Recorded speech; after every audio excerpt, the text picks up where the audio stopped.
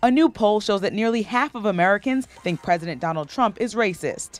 The Quinnipiac University poll revealed that 49% of respondents said the president is racist and 47% believe he is not. The results show that an overwhelming majority of black voters think Trump is racist, with 79% saying he is and only 19% saying he is not. 44% of white respondents think the president is racist, while 52% say he is not.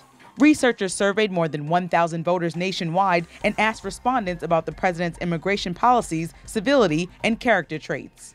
44% of voters say, quote, racist beliefs are the motivation behind Trump's controversial immigration policy, which, according to NPR, separates migrant children from their parents at the southern border. 50% of respondents in the Quinnipiac University poll believe Trump has a, quote, sincere interest in controlling our borders.